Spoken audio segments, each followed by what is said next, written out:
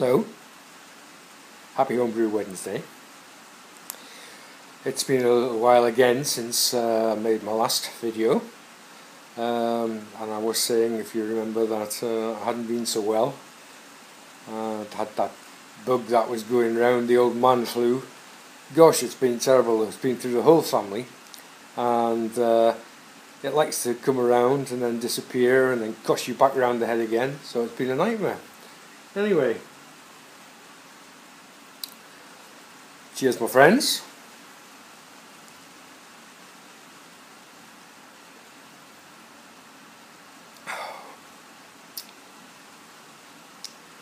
Lovely ale in my favourite glass, and thoroughly enjoying it. No prizes for guessing what it is. It's the one that's the house ale, obviously the DKM. So, what's been happening? Well, hectic times. Work-wise, the local county decided to tell me that they were going to consult on closing both of my tiny little rural schools. Whoop, sorry about the camera shake there. So that's going on at the moment. So we're having some fun and games there. We shall see. We're down but we're not out, that's for sure. Anyway, on to happier things. Tomorrow, it's my birthday. 54 I am. Good heavens. I know you're saying you don't look a day over 26. Yeah, absolutely. So, anyway, 54. And because I have a number of very important meetings tomorrow, I'm not going to get home till quite late at night. So I leave about 6:30 in the morning, and it'll be about 9:30 at night by the time I get home tomorrow night. So I don't really want to celebrate my birthday then. So luckily, some early birthday presents have arrived. This one here has come from my daughter Leslie Jane, who lives in London, and she sent that up to me. She always tries to get me something beer related for my birthday, and has tried very hard with the book. She tells me that this year she can't. She thinks this will be the last time she can get to buy any books beer related. She said, "I think you've got them all, Dad." Thanks very much, sweetheart. Anyway, really appreciate it. That was lovely, and a lovely card too. The next thing I'm going to show you is something that I bought myself. It arrived just recently, and it's an early birthday present for myself.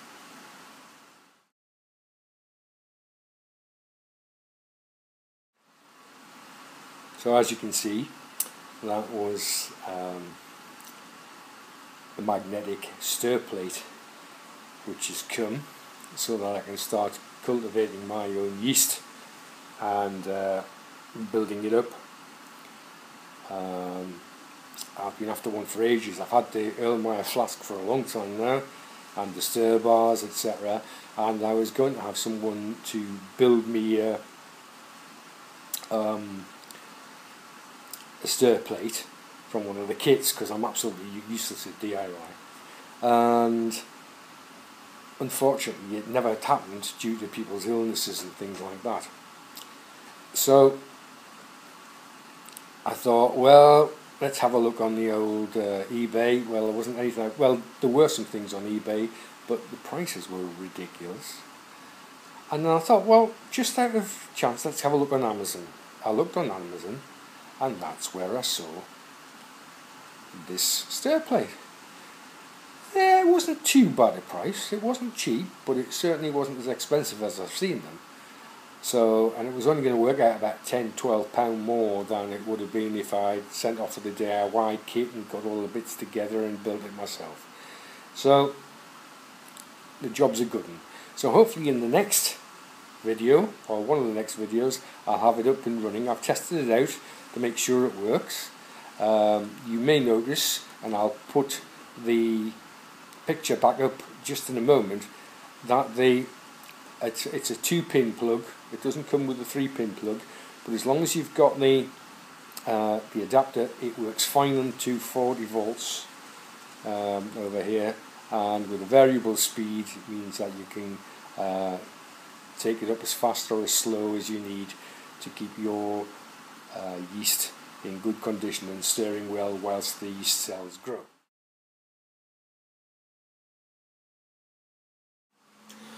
What else has been happening? Well, at the moment I normally film these elsewhere, but tonight there's lots of things going on in the house and it's a bit noisy, so I've come into the conservatory to film. Hence the reason I've got the camera sitting on my knee, which I'm sorry for the camera shake this week. But other things, I was very privileged to receive a video made by Ant Rogerson, the German brewery, showing me how to use my bottle filler, which I got to fill from the keg, which is very kind of him to take that time. I know he's a very busy guy, so I covered that private video he sent me, and I will make sure that I consult it before I bottle from my kegs, and that of course means that I need to send him some bottles that I bottle from my kegs as well, which I will do, and I promise, as soon as I get round to doing it. This weekend, as I've said, it's my birthday tomorrow, being the Thursday the 10th of March, same day as Prince Edward. I believe he shares it, although he's a couple of years younger than me, although I do have more hair. So this weekend I'm going to head down to York and going to visit the bar there with lots and lots of craft ale and bottles, etc. Very famous in York, called the House of the Trembling Madness. Now, I've never been there, but I've heard some great things about it, and that they've got a great selection of beers in there. Some of you maybe remember from a video I did in the past where I went down to the York Brewery itself and did the brewery tour, and I did do a little video of that in my back catalogue. This place, I believe, isn't too far away from the York Brewery, and it does have some of their ales on as well. So yes, the House of the Trembling Madness, which is obviously a referral to Delirium Tremens. Oop, foot slip, sorry. Not the beer, of course, but the actual shakes that you get, the DTs, when you've had too much ale.